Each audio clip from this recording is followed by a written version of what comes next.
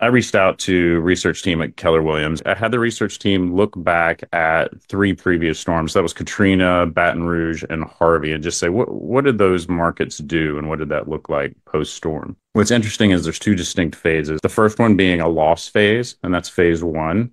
And what we saw was historically that lasts anywhere from 1 to 3 months, but typically 2 to 3 months. And that's where the market's going to really recoil. What we see, though, is that after that recovery phase, it kind of works like a pendulum. So we have a pretty distinct swing and the pause, as we would expect. And then after that pause, the pendulum actually swings and exceeds typical growth. And I believe that's a result of a lot of the compression in the market or that pressure with displaced housing. The next phase is recovery. And Katrina has kind of been an outlier on that because most of the storms were a 3 to 4 month example of recovery after the loss phase. And Katrina actually ended up with a 9 month recovery. So it's been kind of an outlier. But I reached back out to the team after we kind of had a better assessment, and they said, I do think the market's going to recover, but to have it exceed the market that it was at or to break even again, they think it's going to be a little bit longer recovery,